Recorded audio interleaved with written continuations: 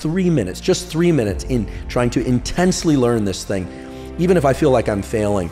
But belief systems have a powerful role in how the tools and practices that we engage in shape us.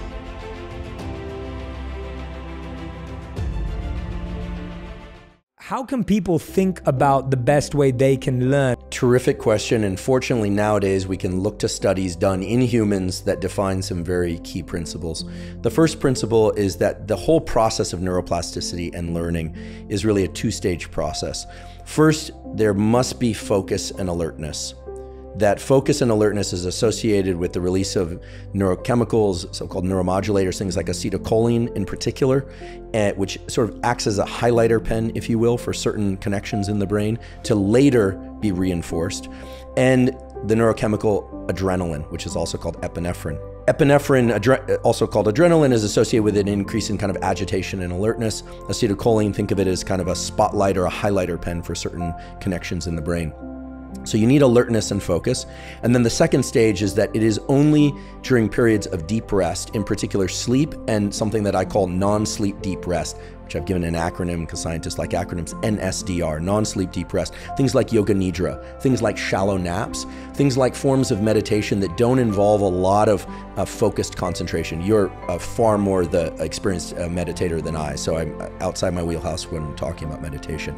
But it is only periods of intense focus and alertness followed by periods of deep rest that allow the nervous system to change. And there is an abundance of evidence for that. So that's the first thing to understand. The brain actually rewires during deep sleep and rest, because during deep sleep and rest, naps, yoga nidra, deep sleep, there's a replay of the very same cells in the brain that were active during learning, oftentimes in reverse for reasons that are still not understood, but at a much higher repetition rate. So you're actually getting repetitions while you sleep. This is why one will strain to learn a language or a motor skill or maths or something like that over and over and over. It doesn't happen. You take a couple of nights sleep, take a break from it, and all of a sudden it's there. It's because it happens in rest. Now, there's some other things that one can do to enhance this process further that are arrived to us from good data. First of all, there's a so-called ultradian rhythm, which is the 90-minute cycles during which we can focus pretty well for a duration of about 90 minutes. Of course, flickering in and out of focus. Nobody really focuses for 90 minutes straight unless they've built up that capacity, or they are very interested in what they're learning, right? They're just wrapped with attention. Usually people flicker in and out. And of course, nowadays, there's a lot of literature and ideas about ways to maintain focus. Put the phone away, limit noise. Some people like background noise, some people like music, some don't. It's very contextual, highly individualized.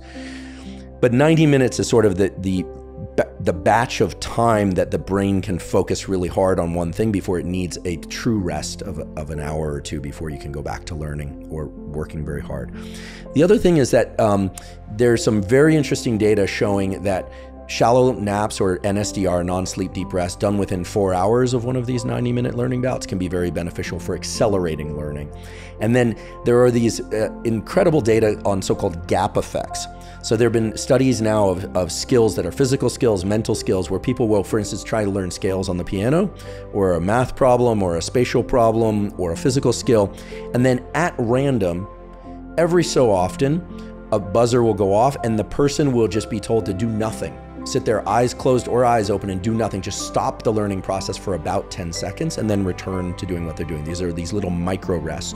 It turns out that during those micro rests, the hippocampus, a brain area, as you know, that's associated with learning and memory, and the neocortex, also associated with learning and memory, undergoes replay of the thing that the individual is trying to learn at 20 times the speed, also in reverse, just as in sleep. And that can lead and has been shown to lead to accelerations in learning.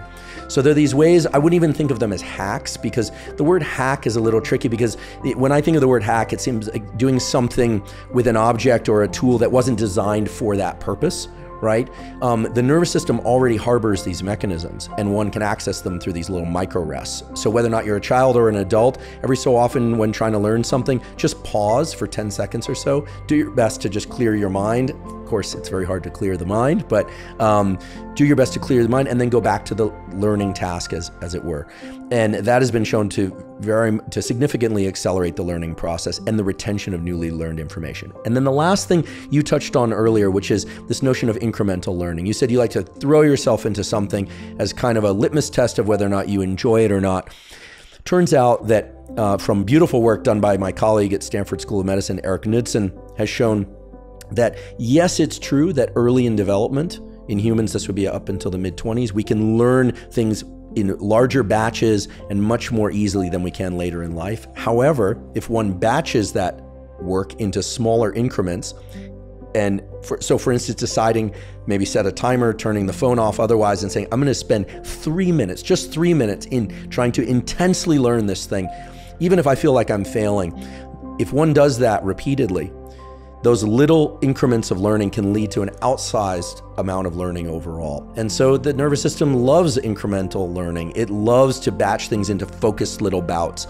And if that's already the tools that you've built up, which it sounds like you have, wonderful. But if somebody is out there struggling to learn, really trying to break things down into very brief periods of intense focus, that is the cue by which during sleep, the nervous system will change itself. And this has been shown over and over and over again, even in very late life individuals, people in their, we like to think life could go on further than this, but people in their 80s and 90s still have neuroplasticity. There's even evidence that new neurons can be produced in the hippocampus of people in their late 80s and 90s.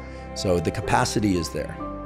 Belief that I hold very close is that if you give people a little bit of an understanding of the underlying mechanisms, it creates a system around any tool that makes it easier to do that practice and makes it more impactful as well. So what I mean is, I could do a whole episode just listing off tools and protocols for everything from fat loss to focus and attention, mental health, depression, trauma, grief, etc., based on the data.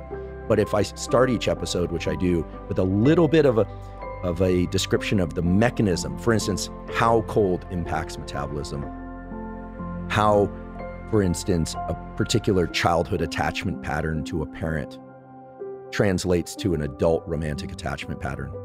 Then when I go into some of the description about the tools, my hope is that people will have those mechanisms in mind, or even just subconsciously they're embedded. And then not only are they going to be more willing to lean into those tools, but those tools will be more impactful. You can't tell yourself that the entire chocolate cake is, just a bowl of broccoli, and it's gonna have the same effects as a bowl of broccoli. So anything you do, whether or not it's exercise, cold bath, what you consume is the consequence of that thing. There are some undeniable, non-negotiable realities about your biology.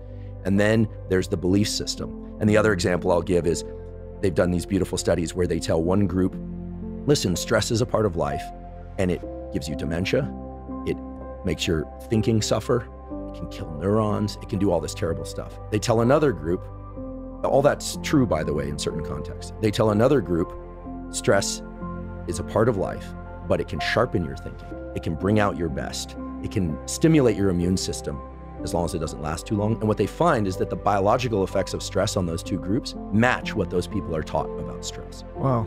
And so you can't get around the realities of stress or calories or things of that sort. There's the laws of physics and the laws of biology, but belief systems have a powerful role in how the tools and practices that we engage in shape us. And so that's the logical backbone for teaching people a bit about the mechanism. Because if I say, hey, do an ice bath, it increases your metabolism, increases your resilience, and can reduce pain and inflammation, help you sleep better at night, great. But lots of people are saying that. But if I say, listen, there's this pathway where when you get into cold water and it's really uncomfortable and you really want to get out, but you stay in for an extra minute, you stimulate this certain adrenaline-related pathway in your brain and body.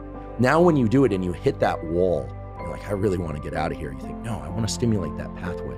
And then your belief and understanding about that pathway really does shape the fact that it works. And so teaching mechanism is in part for me about educating and turning people on to the beauty of biology. But I realize, look, not everyone wants to be a biologist or a researcher, but I think everybody wants better mental health, physical health, and performance. And so mechanism has a real impact.